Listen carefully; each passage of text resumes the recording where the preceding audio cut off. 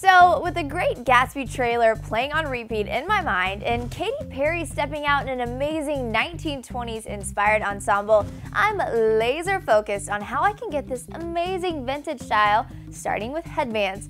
So first is this double crystal headband from Shopbop. It's a really subtle way to channel vintage. The double layer gives it a little bit of pizzazz, but the just simple jeweling doesn't stand out too much, especially if your hair is a lighter hue. It retails for $65, which is a little bit on the pricey side, but this style won't be going anywhere anytime soon. And another piece I like, which is again a little bit pricey, is this movie star headband, also from Shopbop. It sells for $130, but the crystals are perfect for that high-end style. And on the other end of the spectrum, to save your wallet, Forever 21 has some great options to get this look.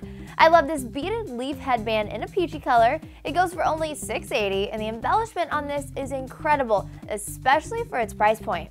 And Nordstrom's has a piece as well that I love, especially paired with the right dress to make it not too costumey. This vintage hair comb goes for $68, and it's a beautiful piece. You can dress it up or down, and it will look great with any hair color.